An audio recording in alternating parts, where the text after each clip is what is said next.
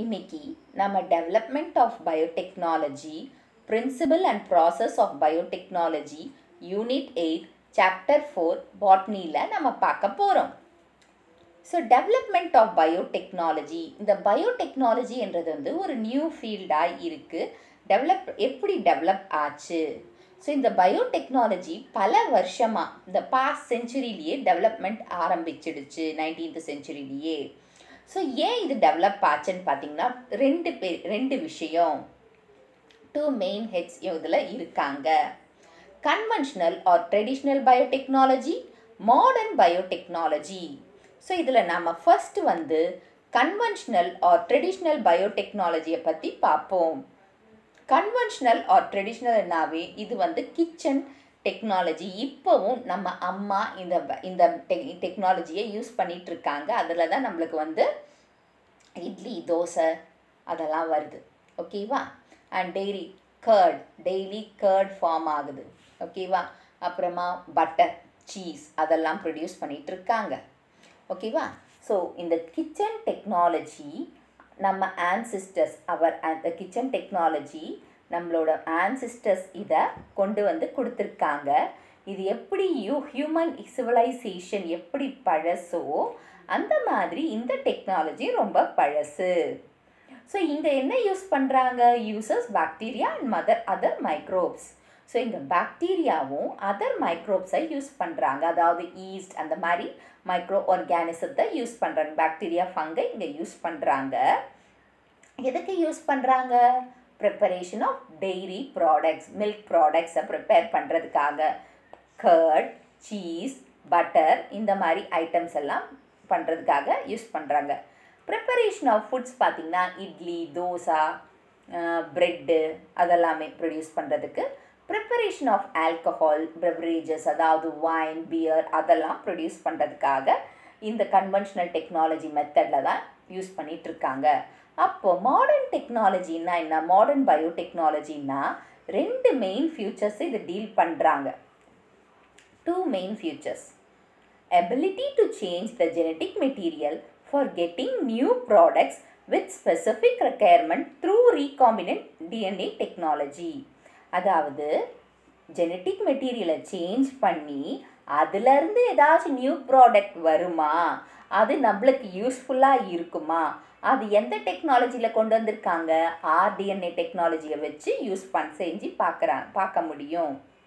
Ownership of the newly developed technology and it's social impact. இப்போ ownership பண்ணால், இப்போ அந்த நியூவாக டெவலப் பண்ணுற டெக்னாலஜி யார் கண்டுபிடிக்கிறாங்களோ அவங்க தான் அதுக்கு ஓனர். ஒன்று அந்த கம்பெனி, இல்லைன்னா அதில் வேலை செய்கிற அந்த உருவாக்குனவர், அவங்க ரெண்டு பேருக்கு தான் அது சொந்தம். அது மட்டும் இல்லாமல் அது ஒரு ப்ராப்ளம், சோஷியல் இம்பேக்ட் இருக்குது. இப்போ நம்ம வந்து பிடி கத்திரிக்காய், பிடி பிரிஞ்சால் அந்த மாதிரி பயோடெக்னாலஜி ஐட்டம்ஸை சாப்பிடக்கூடாது. It create some problem. So அந்த மாதிரி நம்மளுக்கு ஹெல்த் இஷ்யூஸ் வருது. ஸோ அதுதான் சோஷியல் இம்பேக்ட்னு சொல்கிறாங்க. இந்த ரெண்டு விஷயத்தில் மாடர்ன் டெக்னாலஜி நம்ம ஃபஸ்ட்டு வந்து ஜெனட்டிக் மெட்டீரியலை மாற்றி அதில் வர ரெக்யர்மெண்ட்டை வச்சு த்ரூ ஆர்டிஎன்ஏ டெக்னாலஜி வழியாக அது செஞ்சு பார்த்து நல்லது கிடைக்கும். ஆனால் அதை ஏற்றுக்கணும் இல்லை, அது யார் செய்கிறாங்க, அந்த ஓனர்ஷிப் ப்ராப்ளம் வரும். ப்ளஸ் சொசைட்டி மேலேயும் ஒரு பிரச்சனை வரும்.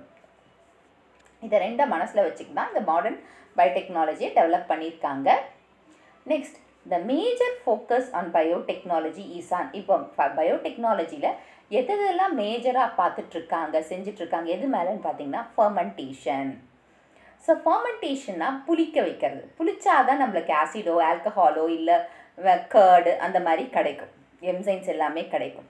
ஸோ அது எதுக்கு பண்ணுறாங்க பாருங்கள். Fermentation for the production of acids, enzymes, alcohol, antibiotics, chemicals, vitamins and toxins, இதுக்காக அதை ஃபோக்கஸ் பண்ணியிருக்காங்க.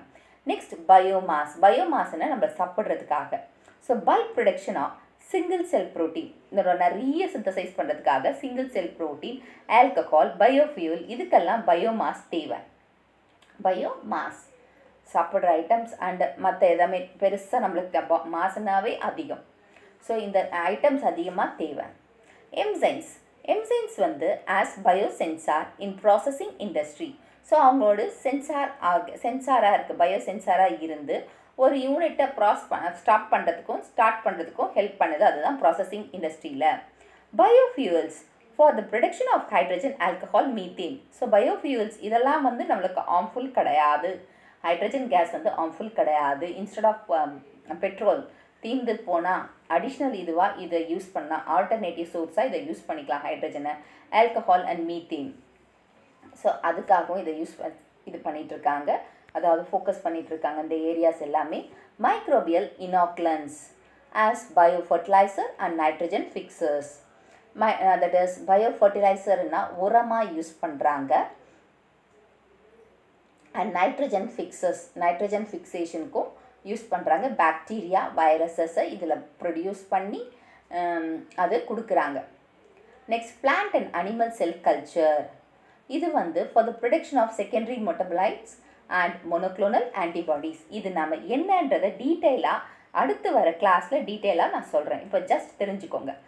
rDNA technology, that is recombinant DNA technology for the production of fine chemicals, enzymes, vaccines, growth hormones, antibiotics and interferon.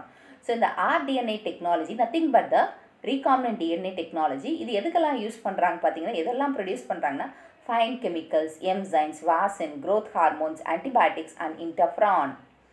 So processing engineering tools of பயோடெக்னாலஜிக்கு இந்த engineering டூல்ஸ்க்காக இது focus பண்ணுறாங்க.